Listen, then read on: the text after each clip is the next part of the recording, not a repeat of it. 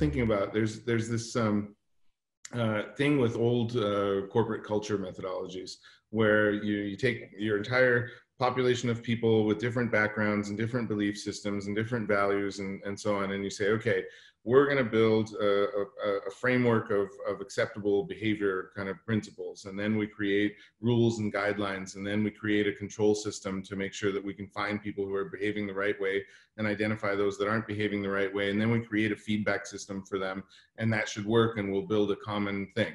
Well, that just clearly didn't work well in corporate culture.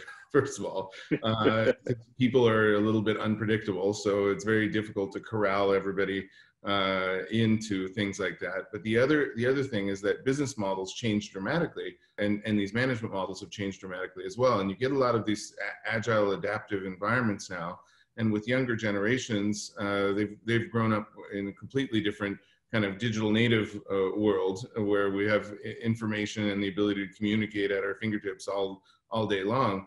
And it seems like the key drivers of corporate culture development in more adaptive organizations are clear and open communication and information that's disseminated throughout the entire organization. So everything becomes much more transparent.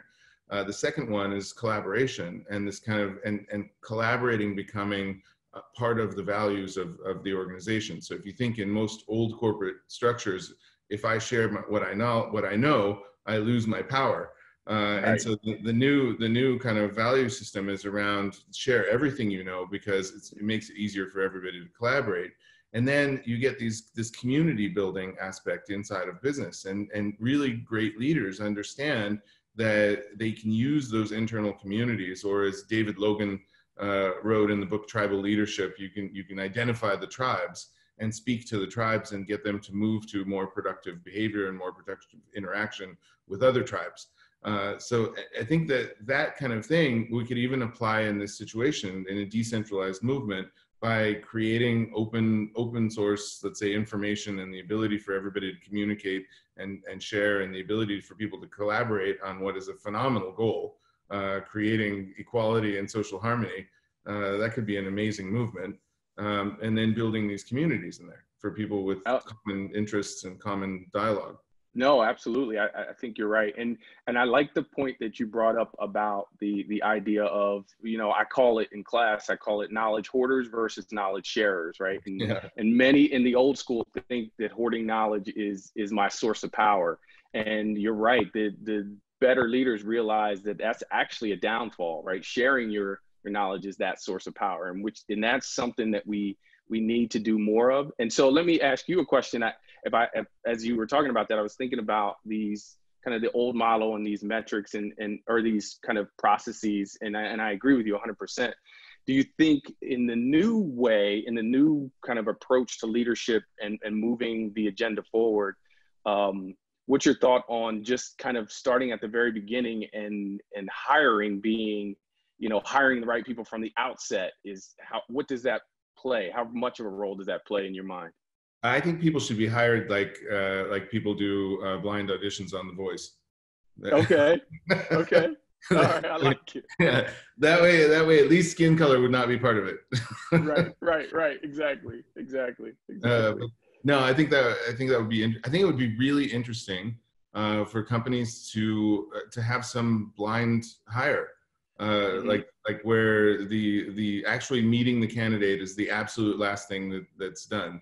But understanding they have a track record of successes in a particular topic, they've got the right competencies developed, they have a certain level of maturity and let's say ability to lead, inspire, things like that. So you could base it on a right fit for qualities, competencies, and experience before you ever have to meet a person. And that could take a little bit of the bias out of it. As an idea. So Zappos actually, and I don't know if they still do it, but the online shoe company, they used to pay people to leave. So they would throw out up front. So kind of blind, what they would do is from the other side is say, this is who we are. This is everything about us. This is who we are. Would you like to come work for us? and then people, you know, sign on to join the company, and then certain period in, they say, hey, you know who we are, this is what we've done, we'll pay you to leave if you don't like it here. And they had a lot of success with that model. I used to follow it. I haven't followed it lately. And it's kind of a flip of trying to do what the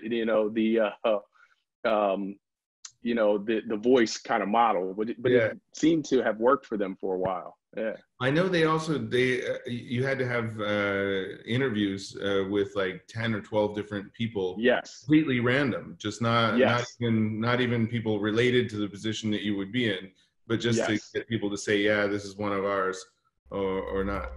Yeah, absolutely. Yeah.